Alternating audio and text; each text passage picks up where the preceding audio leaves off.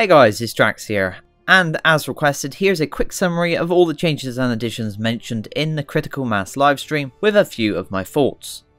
So I'm going to cover this in the order it ran. First up with the new Light Assault jump jets, and they're named Ambush jump jets.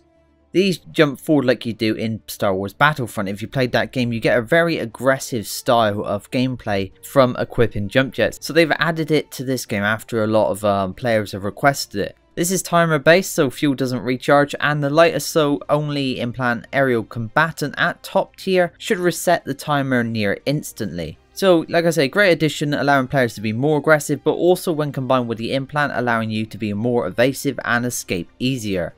I'm unsure of the cert costs currently, but Rao did say they would cost more to cert up than the other jump jets. Next up was the Nano-Repair grenade. It costs 200 certs to obtain. Once thrown, it takes 3 seconds to activate and repairs maxes and vehicles for 10 seconds. This grenade actually sticks to the target you wish to repair, so not only can it be used to repair from afar, you could also use it in a way where you throw it onto your vehicle or friendly max suit, technically pre-buffing them if you know they are about to take damage. You could compare it to injecting a restore kit before you enter a room. You pre-buff yourself, so you go in and any damage you take, you're still healing while it's going on. It's the same sort of thing going on here for the max suits with this repair grenade. So just a note with these though, they don't stack, so best used singly, maybe with a designated engineer in the squad, so you know that only that one guy's going to be throwing it, because you throw too many, it just doesn't work. You want the single grenade going off to heal whatever max and vehicle one at a time. The nanite cost is currently set at 75, so you wouldn't want to waste one of these either. That's quite expensive for a grenade, I think. Is that the same cost as an EMP grenade currently? Something like that. Maybe they'll adjust that in future, but these can be quite strong if used in the right circumstance. After that, they then introduced a new team member to the community, and this is Paul Giaggio, who is a programmer. He's not exactly new to the team though, as he has been working on the big changes that you will see next. His main character is on NC, so that's gone down well with the factions players, and he looked to be very excited and passionate about the game, so welcome to the team, Paul. On to the big changes that Paul and the team have been working on. Victory points have been changed. No longer can Hives single-handedly shut down a continent, and territory control will not trigger a lock on its own or suddenly either.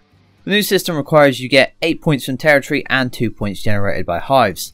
Just to be clear here, you can have loads of hives scattered across the continent, but from what we saw in the stream, you get 2 active cores and to have refined 10,000 cortium to gain these 2 points. Once the 10 point total is reached, an alert will start in favour of that faction. This is called a meltdown alert. If the faction that started the alert wins, they will lock the continent, so it would be the job of the other 2 factions to stop that from happening. Now this has a few people worried, but I understand the devs' thinking behind it. Obviously that equals a 2v1 situation, but if one faction normally controls most of the territory, in most cases this is because the said faction has higher population than the other 2. With higher pop, the simple goal would be to defend the borders from attacks on both sides, maintain the territory control and lock the continent. Sometimes you can have low pop and still be attacked, but with this system it should direct attacks to the correct place.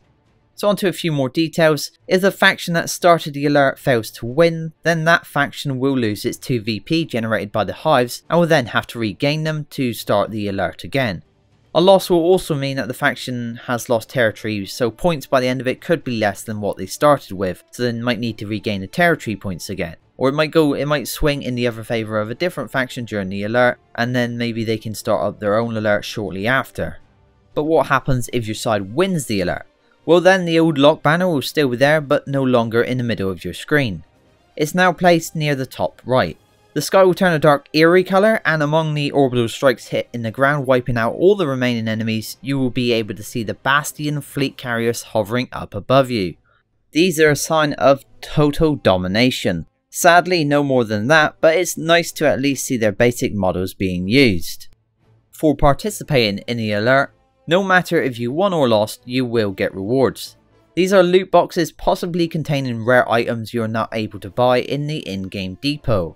You also get a certain amount of ISO 4 depending on how much you participated. The loot box rewards will be in tiers, so winners will get the best rewards and losers will get a small or lowest tier reward box. So that pretty much sums up the main stuff. I'm really impressed with what they've come up with. A lot of player suggestions have been taken on board. And the livestream as a whole was great to watch, so good work Daybreak. Maybe just turn up the volume a little bit in the future so we can all hear what you're saying. They also flashed up this weapon on screen just to tease us. Looks like an NC weapon of some kind. I won't guess too much as it will likely be changed a ton before we get to see it on live. And we also got to see the NSX Daimyo, so I'll probably be checking that out in the PTS update in the near future. But that's it for this one. Hopefully this video has been helpful and informative. As always, any thoughts, please leave them in the comments. Like and subscribe for more videos on this channel, and I will see you next time.